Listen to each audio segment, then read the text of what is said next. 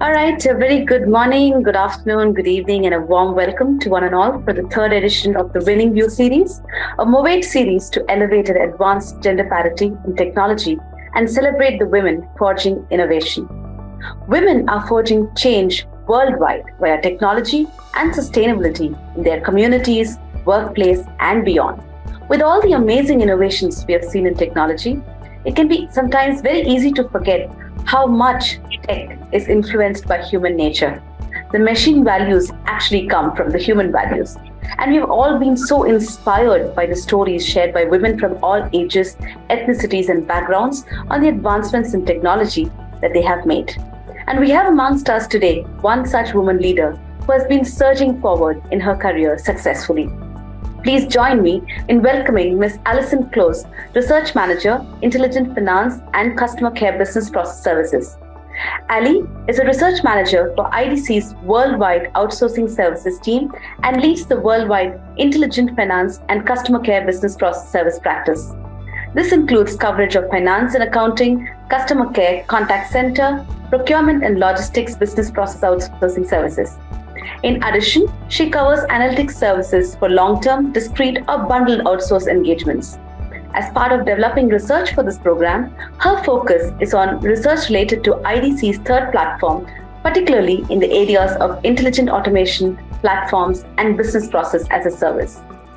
Prior to joining IDC, she spent the majority of her time working at global digital marketing agencies and market research firms, developing and leading the analysis of disparate data sources to guide brand and marketing strategies and recommend the next best actions to senior leadership, cross-functional teams, and external clients. A very warm welcome, Ali, and may I now invite you to share some opening remarks before we start off with questions and start interviewing you. Sure. Yeah. Thank you so much, first of all, for having me. So happy to be here today and be talking about this kind of exciting topic. So looking for, to give you a little bit of background, I've been at IDC for about 7 years. Have always been working in the market research, kind of analytics market since school, since I graduated school. I'm happy to talk about whatever you guys want to ask me today. So I'm really looking forward to it. Cool. So let me start off. And when you began your career many years ago, or not so many years ago, what guided your path to becoming a leading industry analyst? And did you kind of experiment on the way, or were you always sure what you wanted to be and where you wanted to be? So I would say I always knew I wanted to work in market research. So that's kind of what I studied in undergrad and in grad school. It was kind of a focus more on the data analysis part, kind of more focused on quantitative research. So I kind of always knew I wanted to do that. But throughout my career, I kind of started at a market research firm doing more like data analysis and statistical analysis.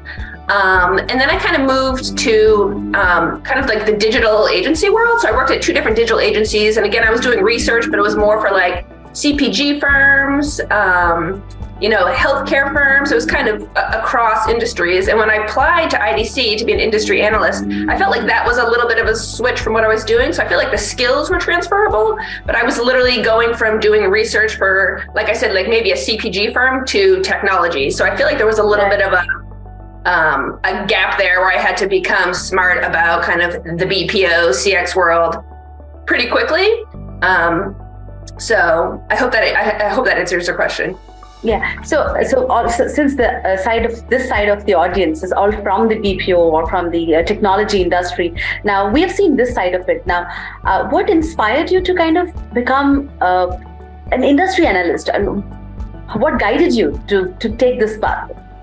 Yeah, to be honest, when I applied for the job, I was like, are they gonna, I felt like maybe I didn't have all the skills that I needed.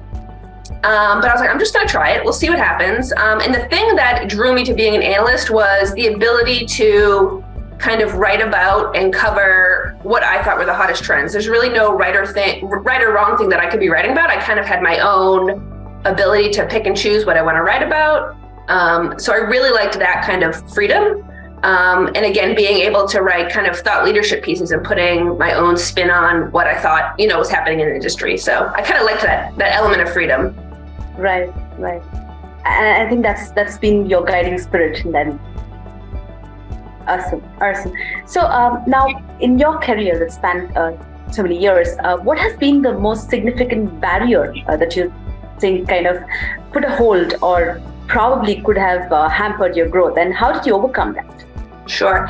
I think the number one thing for me was my confidence, actually. So I remember when I first started off, I was like, I never felt like I wanted to be too assertive in a meeting because I felt like that might come off as, you know, I don't know, like I said, being too assertive or being too aggressive maybe. And then I also thought maybe if I'm not speaking up in a meeting or I'm being a little bit quiet, then that comes off as me being like weak. So I think for me, it was building that confidence to be like, you know, you have something to say, just say it. It's okay if it's right or wrong, or if it ruffles some feathers, like it's going to be okay. So I think building my confidence over time was the one kind of barrier for me, I would say. And then I guess secondly, the thing too, like I mentioned, like I came from a world before IDC where I was doing research in very different industries. So going from those industries to tech was a little bit of a jump for me. So having to learn and get up to speed very quickly about the BPO world, I felt like that was maybe not so much a barrier, but like a challenge. Right. So that was more of intrinsic, but did you kind of face any barriers from an environment, from the people that you work with, any sort of unconscious bias or anything like that? Have you faced anything like that, Abby? Yeah, I can't say I totally have. I think there's a couple of things here and there that have happened where, you know, maybe I felt overlooked in meetings because it was more dominated by older male colleagues. I think, but I feel like that is something that kind of is always kind of happening. It's not a new thing. So a little bit of that maybe, but beyond that, I can't say I've experienced anything kind of more drastic than that. Right. Yeah. Lovely. So who inspired you as a leader, and what was special, and why did they inspire you? Yeah. So I worked at a digital marketing and event agency called Kramer, located right outside of Boston. I had a boss there who at the time was like a mom of like young, like 5-year-olds. So she was maybe, I don't know, like late 30s-ish. And I was probably early 20s. And she inspired me because I felt like she did it all. She, you know, she would always say she was at the gym in the morning, you know, she gets the kids up to school. She looked the part, right? Like always well-dressed, always like presented herself in a certain way and was like so good at her job. And I just remember being like, I want to do all those things. Like I want to be all those things too. I want to do it all. And she was a great boss. And I feel like she was a great boss because she really mentored me. She took me under her wing. She showed me what to do and how to do it. And she pushed me too. She pushed me kind of a little bit out of my comfort zone to, you know, again, like be a little bit more assertive or have that confidence or kind of say what you feel. So I think she's kind of helped you to become a more assertive person and the person that you are today. Right. Yep. Right. Awesome. So what would you describe as your leadership style, Ali? And do you need to kind of adapt to your leadership style? Do you think that in the corporate world, what you are as an individual, does it come kind of flows naturally, or do you have to adapt yourself a little differently for the corporate world? You know, I haven't changed myself. I feel like the way I am, you know, at home and doing non-work things is how I am as a leader and how I present myself at work too. And I try to keep that the same. There's no reason for it to be different. I don't feel like in the workplace you need to be, you know, more buttoned up or some other version of yourself. So I think I would describe my leadership style as very kind of collaborative. I want to make sure that I'm kind of mentoring and helping and teaching people what they need to know so they can be successful. I think that's like huge. I think, and I learned this from my boss. He always says that his job in terms of, you know, mentoring me is to take stuff off my plate, take the kind of manual, like, I don't know, kind of manual admin stuff off his plate. So that's what I try to do too, like take stuff off their plate, make their jobs easier, give them what they need to be successful. So I think maybe those two things. I think it's more informal, it's more empowering kind of a leadership. Awesome. Yeah, awesome. Absolutely. So, right. So you've been observing the customer experience industry for a while, and in your experience, what do you think are the top 3 qualities for a CX leader? And does it change? Does leadership styles change to different industries? What do you think? And what are your views? Yeah, so qualities for a good CX leader, I think you have to be able to kind of take risks, even if it's uncomfortable maybe. And I guess my kind of thought behind that is just like, you just got to do stuff sometimes. Like, just do it. If it doesn't work out, it's okay. If it's maybe not the right thing at the right time and you figure that out, it's okay. So just take risks, I think, is a good quality of a quality of a good leader. I think being like analytical, right? We always talk about using more data and having access to more data, using data, right, to make decisions.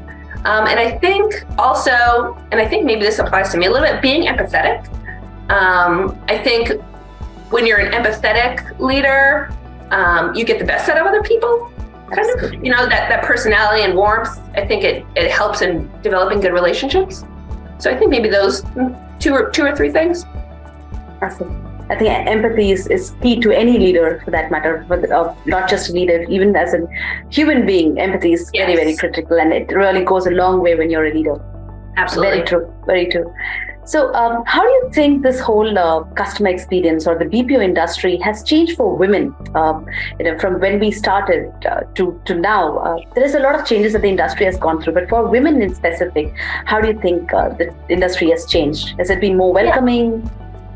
Yeah, I think it's definitely more welcoming. I still think it's kind of like a slow progression, but I definitely have seen more women, definitely in the CX BPO space than maybe like finance and accounting or procurement. There's definitely more women kind of moving into those leadership roles, I would say. Right. And I think also kind of even outside of like customer care, kind of BPO, when you look at like IT, obviously there's more women moving into IT and tech, which obviously kind of correlates to, you know, CX BPO a little bit, but like there's tons of those programs like Girls Who Code that are becoming really big. So I think definitely more IT skills too are playing a role, and you know, we see more women moving in that role as well. Yeah, true, great. And if you could share a few gender inclusive policies or practices in your organizations, and also tell us what can leaders do to make their organizations truly gender inclusive? Sure. So something we do at IDC is a lot of internal training on some of those gender inclusive categories or understanding unconscious bias. We did some training on that, which was really eye-opening and very helpful. So we do a lot of training, which is like kind of watching these online modules, taking little quizzes. Right. So we do a lot of that. I think for organizations to become more gender inclusive, for me at least, I feel like it has to start with the top leaders in the C-suite. I feel like that set of people have to be kind of diverse when it comes to gender, race, generations, instead of it being kind of dominated by, you know, boomer men, for example. So I feel like the training that we do definitely is helpful. It makes you think about things that maybe you weren't thinking about before, or you know, maybe you were having unconscious bias and didn't even know it. So that type of training makes you think about this stuff. So it's been very helpful. Absolutely. I think the biggest peril in the industry is the whole unconscious bias. We don't know what we're doing, and we end up being very biased towards a particular community or towards a gender or a race. So very, very important. True. So very different, if not a CX expert, what else would you have been today? That's a good question. And this is like totally polar opposite about what I do now, but I think I would have been a nurse because I like to be on my feet, and the thought of being able to work longer shifts for a few amount of days to spend more time with my kids is a little bit appealing. So maybe that, or honestly, analyst relations, because I feel like as an analyst, to spin from being an analyst to work in analyst relations, it's kind of this natural progression because you're looking at things from the other side. So sometimes I think I'm like, oh, maybe I would be good at that. So I think those are the two jobs for me, I guess, besides. Yeah. Analyst relations is something I can understand. Nurse is just going off the roof for me. Very, very radical kind of a choice that you had, and very interesting. So what would be one tip that you'd want to share for our women leaders who are here with us on the call? And of course, for all of our men allies who have joined us as well on the call today. Sure. I think, and this is totally speaking based on my experience, but like, believe in yourself, right? And don't second guess yourself. I think sometimes that's something I do too. like I maybe said something or wrote something and I'll second guess it.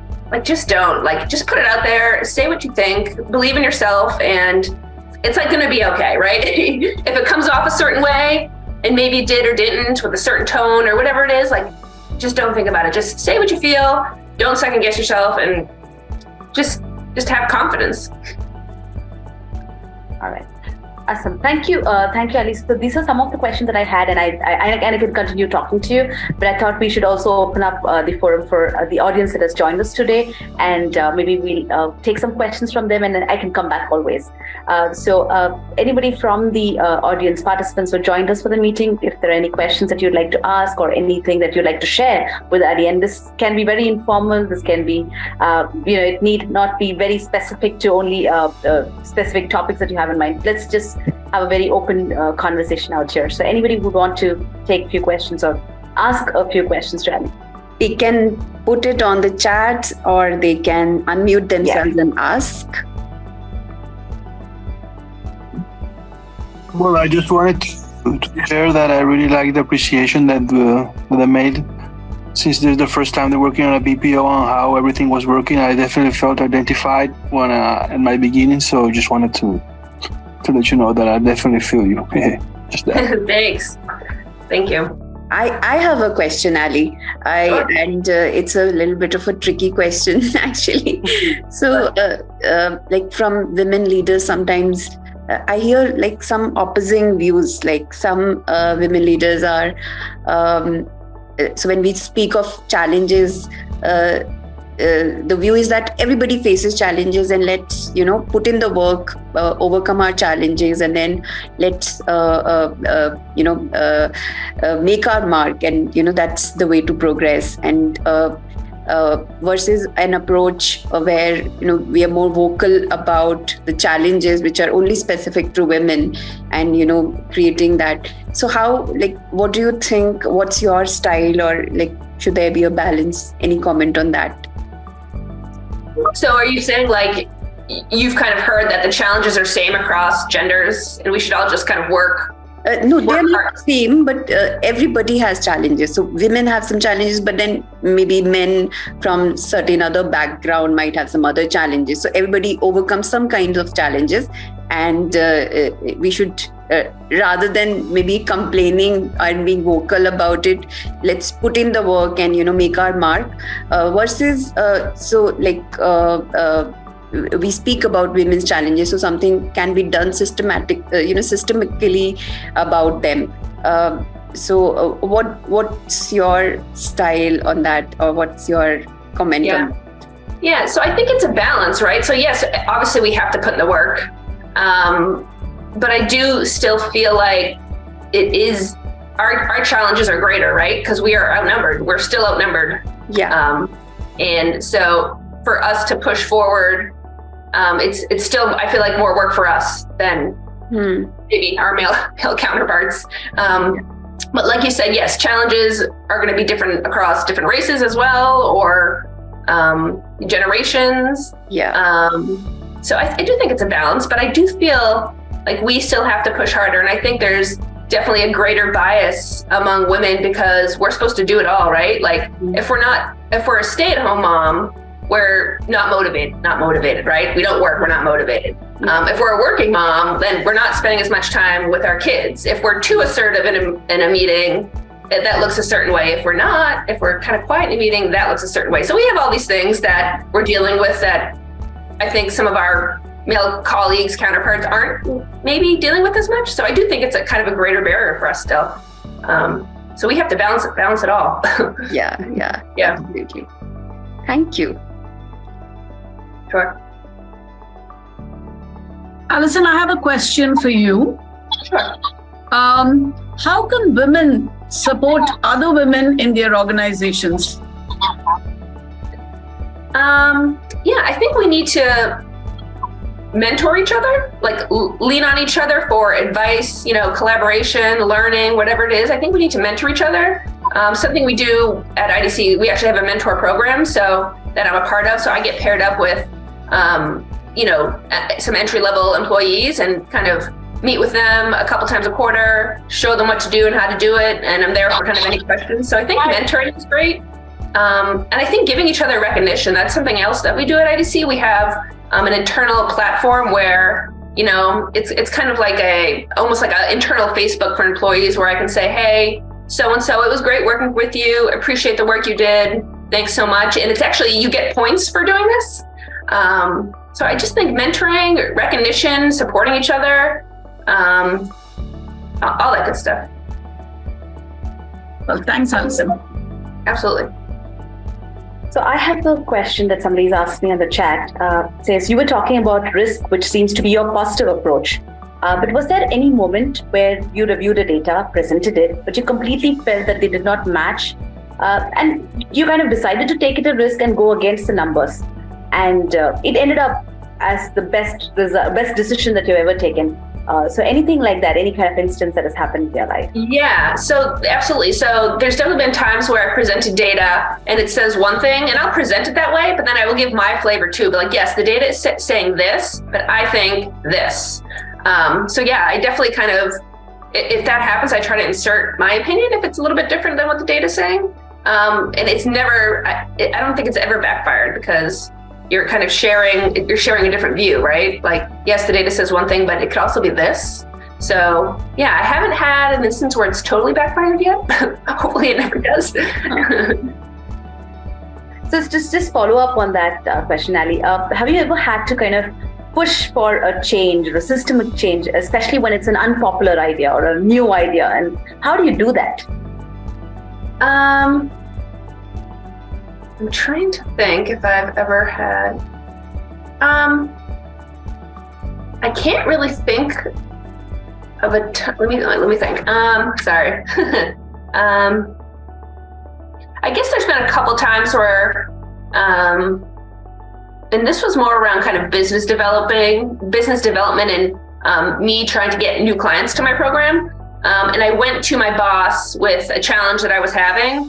And this is more kind of work related than any kind of, systematic gender, kind of focused area, but it was more work related. But I went to him and I was like, I'm having this challenge. Can you help me? And he was like, yes, like these are the things you need to do to get prepared. We'll review what you put together, and then we'll go to his boss and you can present it. There's been a couple instances like that in different areas, but again, it's kind of more work focused, specific to, my research or business development. But I luckily have a very good boss who is very supportive of when I go to him with ideas. He's like, yes, we can make this happen. You need to do these things, and we'll go from there. Thank you. Got somebody unmuted. So I'm going to ask you something else, Ali. And this is, which is personally very close to me as well.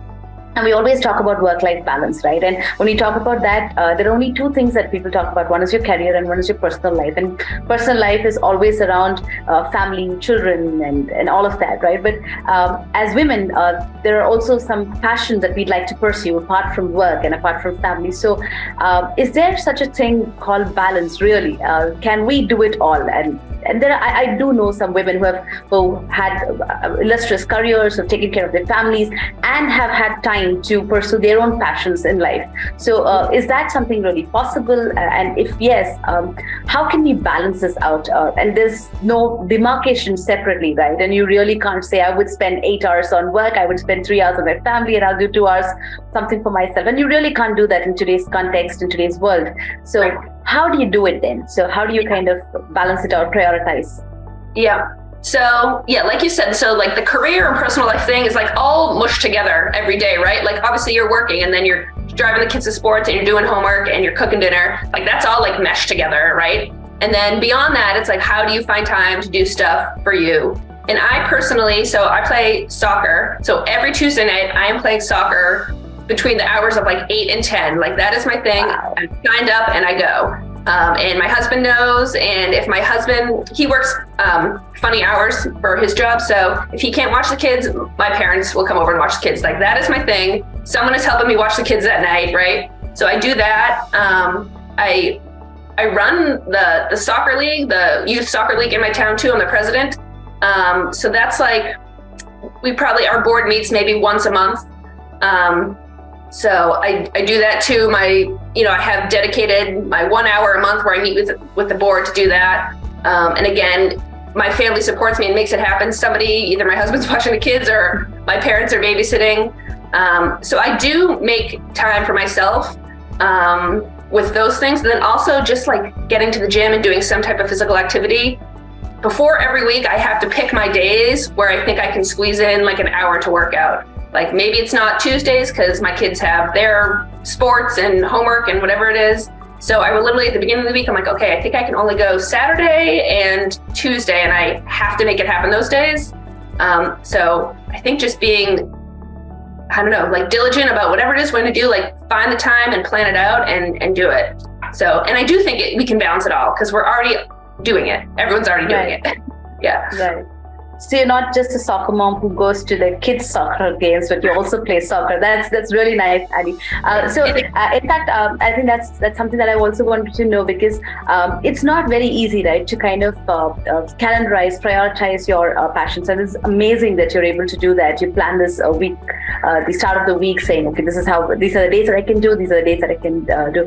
Now, a lot of women that I've worked with and keep asking me this, right? Saying, see, it's easier to convince the spouse, but the children don't understand because they're kids, they are young, they expect the moms to be there. When they are sick, they want the moms to be there at school, for the PTAs, for everything, right? So how did you manage that? Did you actually sit down with your children, speak to them about your priorities, speak to them about your passion, speak to them all of this? Or is it that they just understand? How did you do that? Yeah, I explained it to him because my older son is funny. When I go to play soccer, he's like, where are you going? He's like, when are you going to be back? And I'm like, I will only be gone for an hour and like 15 minutes max. So I explained to him, I'm like, I'm going to be gone for a little bit. Mommy wants to play some soccer. When I come home, if you're still awake, I'll, come say hello. If you're sleeping, I'll tuck you in. So I just reassure him that it's really only my older son, which is funny. But yeah, I explained to him, I'm like, I need to do stuff for me too, like you get to play your sports and hang with your friends. And mommy wants to do her things too. So that's how I kind of explain it to them. Thank you so much, Ali. I think that kind of helps a lot of young mothers who are here with us today. It's very important to set the context and have the conversation with your children. Totally. So anybody else who would like to ask questions? Because like I said, I can keep going, but I'd really love for the rest of you to also ask and share your feedback, share your opinions, share your thoughts. Yeah, hi Ali, this is Saikat here. Good to see you again. How are you? I'm good. I have one question. So what advice would you give to yourself if you could go back 15 years in time? That's a great question. I would say, again, it kind of goes back to the confidence thing for me. Like, don't second guess myself and be confident in what you're doing. And maybe ask for more help or guidance. Because I think sometimes I remember being younger and be like, oh, I can just do this. I don't need to ask for help. I can just figure it out and do it. Like, it's okay to ask for help. And it still is now. And that's something I explain to my kids too when they're doing their homework and they don't understand. I'm like, just ask. Ask your teacher. That's what she's there for. I'm like, I ask questions every day still to my boss. So yeah, be confident, be bold, and, don't be afraid to ask for help. Great. I think that's a very great advice. I also keep asking myself that I probably push myself to ask more questions every now and then. Yep. So, great. Yep. Thanks. You're welcome. Hi, Punita, it's Arvind. Ali, hi. Hi. It's a great conversation. Ali, I have a simple question. I mean, your energy is infectious.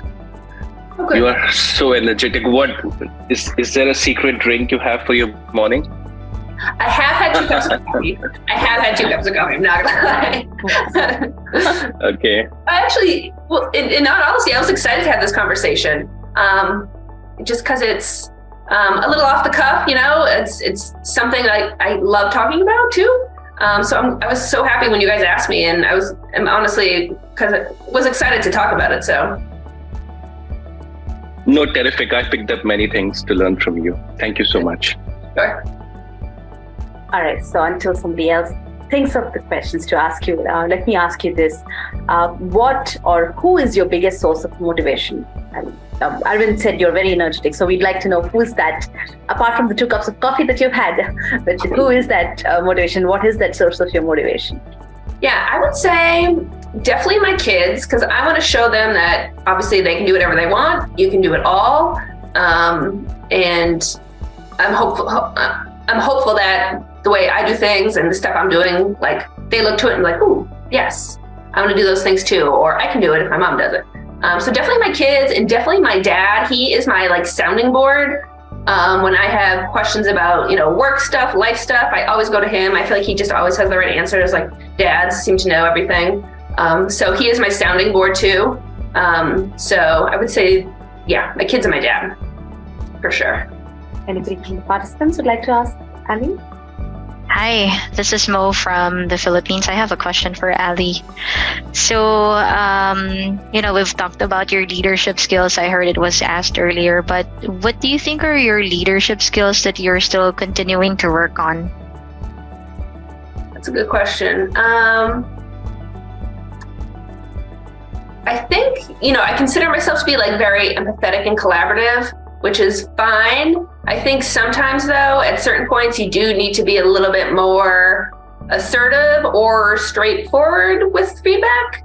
And I think I could better manage those kind of conversations where maybe you have to be a little bit more forceful, or, do you know what I mean? Assertive. I don't know if those are the right words, but I think I could be better at that.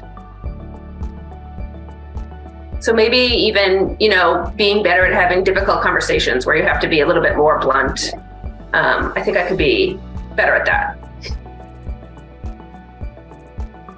I have a follow-up question. So in having difficult conversations, is there any different approach that you kind of maybe consciously or unconsciously do when you're talking to a group of, say, women versus what your approach is when you talk to a group of men? Because, in the industry, it's inevitable that you would be working with like a group of men as a majority.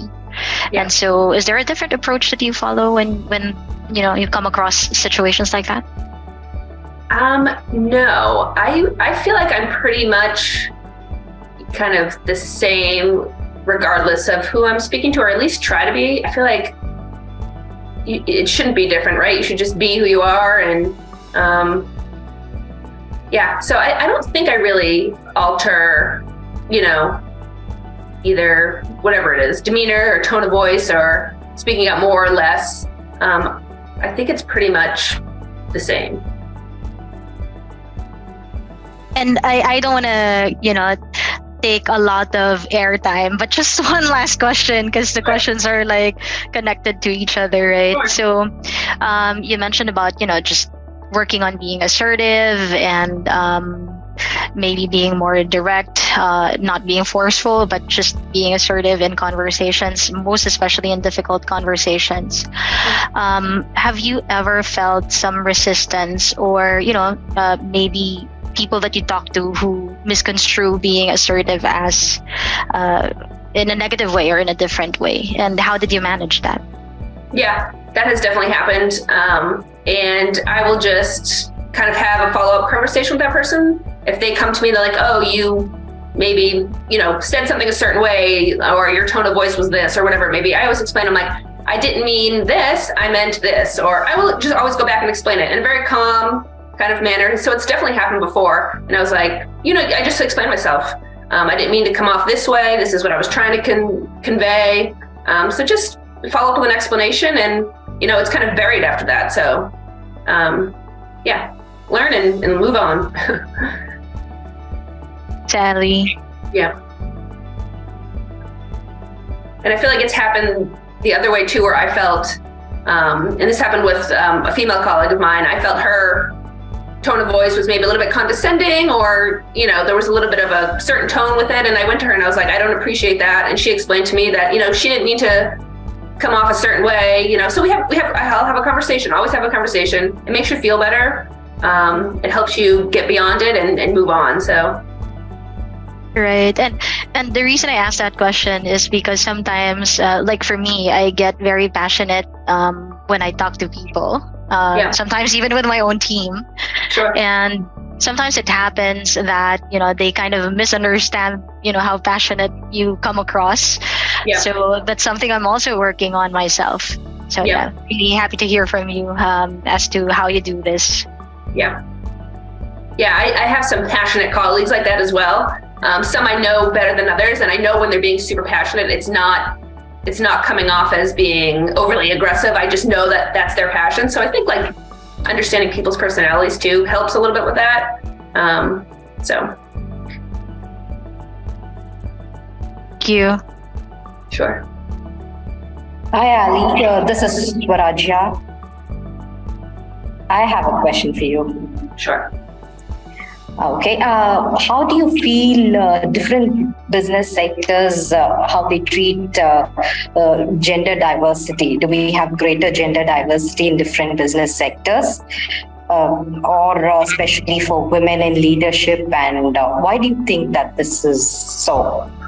Yeah, I do think there are some differences across industries. I feel like if you look at like manufacturing and logistics and supply chain, those sectors are, you definitely see fewer female leaders. And I think it's because it's still totally dominated by men. And same with, like, I feel like women are more well represented in like healthcare services, kind of education, those sectors. But again, there's more women already working in those sectors. So it's more dominated by, the female population anyways. So I think it's kind of, driven by the amount of women already working or not working in those industries, right? So I think that is kind of part of the problem. All right, thank you. Yeah. So there are a couple of questions on the chat. I'm going to read it out for you, Ali. From a company perspective, how can we help to support and encourage women to keep growing in their companies? Yeah, you have to give them opportunities. Opportunities to, it could be anything, like present, like we do lunch and learns, these hour presentations during lunch where you can present about anything you want. Give them opportunities to present and share a voice. I think those things, and I guess the training helps too, just the gender bias training and all that stuff, so people can think about how they're treating others. Have you faced any situations where male co-workers look or talk down to you because you're a woman? And how have you handled that kind of situation if you did face it? Yeah. Yes, it's definitely happened.